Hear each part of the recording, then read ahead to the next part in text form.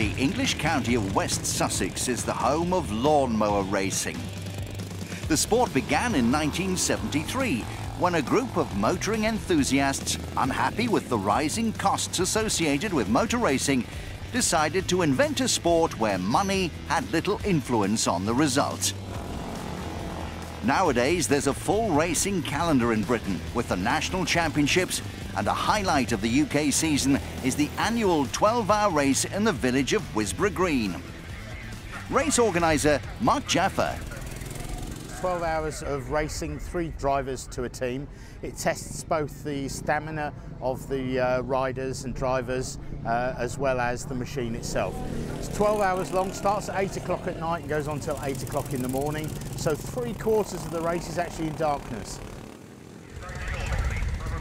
The favourites to win this year were team number 1, Northerners Kick Grass. They've dominated this event in recent years, taking home the title for the last 4 seasons. Team captain Darren Whitehead. We're going to go flat out from the start. I know that the Luxembourg guys have qualified on pole. They're just under a second ahead on fastest time. I think race pace is very close. I think it'll be touch and go all night, but we're going flat out from the start, push everything to the limit, and we'll see what happens. What will be, will be. Formula One legend Sterling Moss and 5-time Le Mans winner Derek Bell won the first ever 12-hour race back in 1978. These days, the riders may not be household names, but the event still pulls in large crowds and competitors from far and wide. This year saw teams travel from across Europe to compete. Andreas Michel made the journey from Germany to take part. We have a local race in our hometown, more or less, and this race is since 14 years now, and some of us participate already since 10 years or more, some a little less, and we have created this new team 4 years ago for the first 24-hour race that we made together in France, and since that time we are traveling to races abroad to participate in these races, and England was a new adventure for us. With inclement weather in the week leading up to the event, the track was in less than ideal condition. Andy Rostron is a veteran of the 12-hour race. This track will find out any weak points on the mower, no doubt about it. It's very soft in places, it's sapping the engine power. So it's difficult, it's quite bumpy and rutted already, so it's only going to get worse. So it's going to be a bit of a trial for everybody, I think, tonight.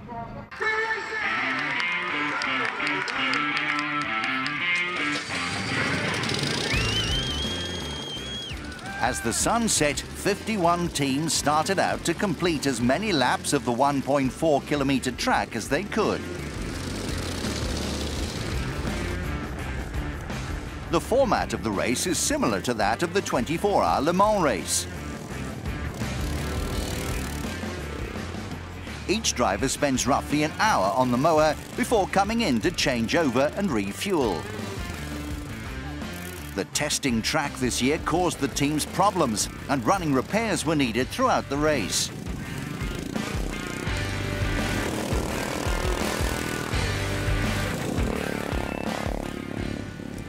A bit of a problem with the lights.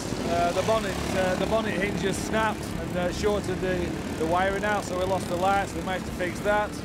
Then we had the major problem was when it set on fire. I came around the bottom corner and flames come out the side of the bonnet, out where the petrol tank is. And fortunately, some guys came running across with a fire extinguisher, put it out. I jumped off quick. Anyhow, we managed to get it back to the pits. We found out what it was. We've done a bit of rewiring. Fortunately, the petrol tank's okay, and we're up and running again. Northerners Kick Grass managed to take the lead early on, and they were determined to hold on to their advantage. 10 to 5 in the morning. We've got 3 hours, 10 minutes to go. I think we're about 8 laps in front. Fingers crossed, toes crossed, arms crossed, everything's crossed. It just seems to be falling our way at the minute, but it's a little too early to count your chickens, so we'll keep pushing on and we'll see what happens at the end. Darren Whitehead and his team went on to win the race for the 5th year in a row. They completed 363 laps, 4 laps more than the team from Luxembourg, who qualified on pole position and ended up coming home in 2nd place. This one was definitely the toughest one of the 5 that we've won. The conditions were really power slapping. You never got a rest. The track was brutal. We broke the motor, the engine actually fell off, broke off with about half an hour to go, so we had a quick bodge repair and it broke again with about 5 minutes to go, so we're very, very lucky just to even cross the line. It's a good job it wasn't an hour early, otherwise we would have been in serious trouble.